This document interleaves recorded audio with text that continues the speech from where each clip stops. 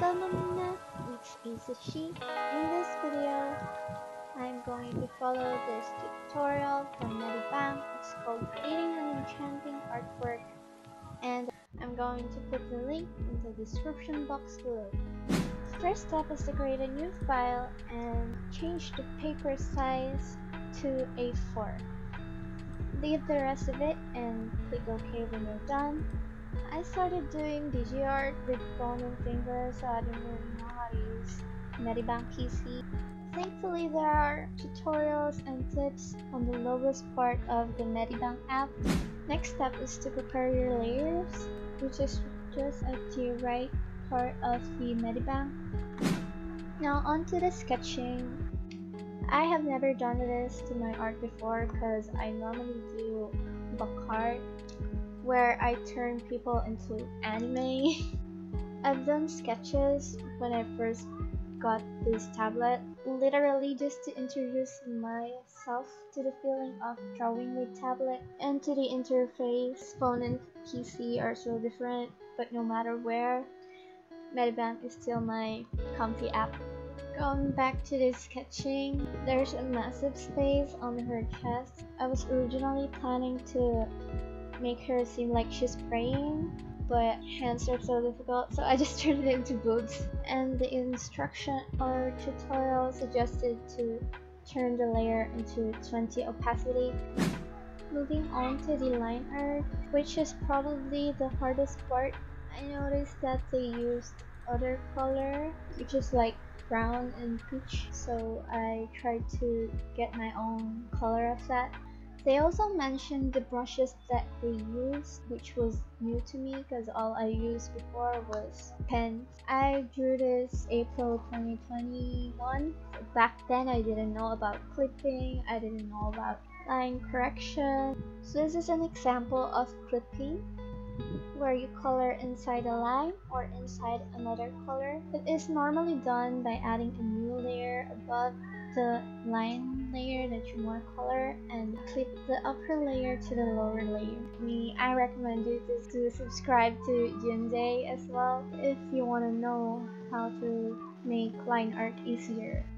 After doing this art, I dedicated my time to keep on watching tutorials, and one of the mistakes that I have reflected on was zooming in too much, just like what I'm doing right now. And another realization that I ignored while doing this was that I draw the line too much. I should have just drawn one line, but I drew multiple lines. I was struggling to make my line art neater, but because of that, it became dirtier. It's also recommended to use references. It would greatly enhance your artwork. Another tip that I learned was to stylize your outline, like thickening the points, curved edges, such as the chin, cheeks, and other curved lines. And of course, flipping your canvas. And instead of erasing the ear, perhaps, you could use the lasso tool to move the part that you want to move. Moving on to the hair outline, I started off with the bangs. It may not seem like it, but I repeated and repeated the bangs. I think it was the hardest part of the hair. I just can't be satisfied with the bangs. Should I use a thick or thin pen? I don't know.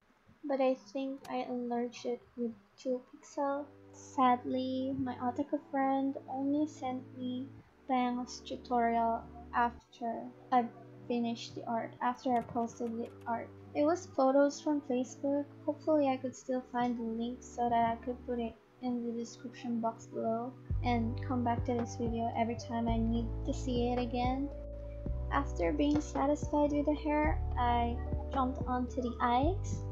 I wanted her to look like me, and I have like dull, big eyes, so that's just kind of a hint on how I look like IRL. Though I post my Ningen form on IG, so you're free to see that anytime. Anyways, I'm done with the eye. It's time to move to the lip, but I noticed that it was kind of unproportional, so I used this medical line to make the face aligned, and then I moved on to the body, the neck, and the shoulders and the boobs to define the outlines. I also defined the outline on the hair and added a little pink. Again, this is the best part to apply lip paint, but I didn't know it back then, so it turned out pretty ugly. After being satisfied with the outline, I moved on to the next step. And finally, coloring the skin. I used the skin tone of his artwork as a color palette for my own. They didn't show the step-by-step process, whether they colored the inner first or the outer first. So for me, I think they colored the outer first, going in. So what I did is base, then dark to light, or base, shadow, blush, then highlights for the lighter parts. I don't know if that's the correct way of doing it, but that's how I judged it based on the photo that they showed. So I wanted to make her look healthy and know me, so I put the blush under the eye and on the nose and on the chin. One tip that I remember when I watched a YouTube tutorial about coloring digital arts is you mustn't use pen or airbrush all the time. It's preferable to use solid brushes like watercolor or square brush or trapezoid brush, I don't know, and just lower the opacity for blending. I don't know what makes it better, but that's what they said. But I don't know if I'm gonna follow that or not. I think watercolor brush is enough. When I was doing art on the phone, I prefer outline more than coloring, but on PC, coloring was more fun than outline. Time to color the eyes and then giving her blue ones. Damn, look at those eyes. That's pure talent, bro. I can do that. This is all I can do. So I took a break from the eye part, and my AutoCAD friend gave me a reference for the boobs, and look at the difference from before and after boobs. This was so much better, but I forgot to record that part. Thank you so much for this wonderful reference. It's such a big help. And subscribe to this channel. It also has a YouTube channel. It's got streaming music, anime, and games. Subscribe to Brainers now. Anyways, I then colored the hair pink because this was actually inspired by the very few cosplay stuffs that I own, because this is supposed to be a very short painting, but I never expected it to be this long, and I never intended to. Anyways, I colored the hair the same way I colored the body. I colored the base first, then I went for the light shadows, then light highlights, then darker shadows, then lighter highlights. I don't have a specific light or source of light to follow, so I just did the most normal or the most default source of light. And I forgot to mention that I don't separate the layers for shadows and highlights anymore, because I felt like it's more of a painting feeling when you just mix everything on one layer and just blend it all together. We're now finally going back to the eye, and I found a very nice reference from Google. I think it's a thumbnail from a YouTube video. I'm going to look for that.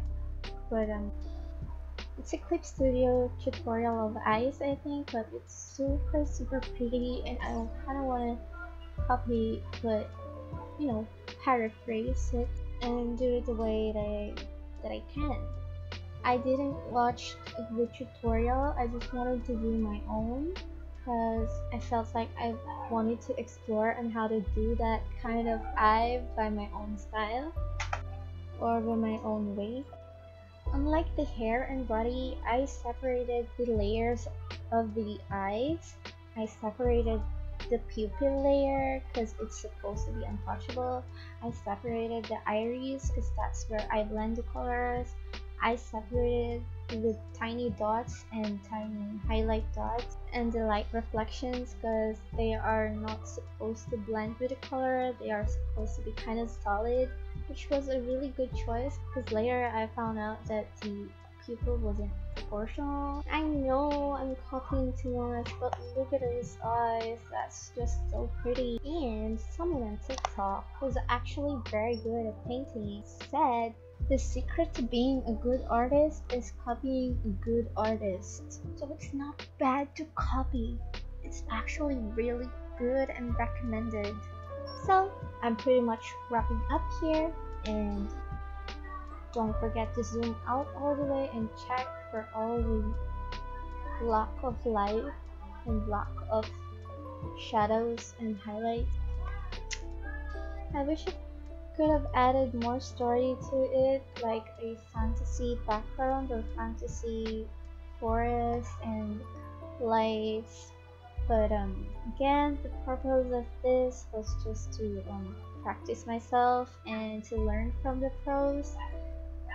And this might mean that this is my first original character. Check out the artwork on my IG and probably gonna post it on Twitter. And to sum up all the tips, here they are.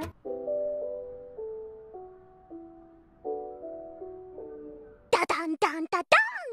Da dan dan da dan! You go! 来るよ!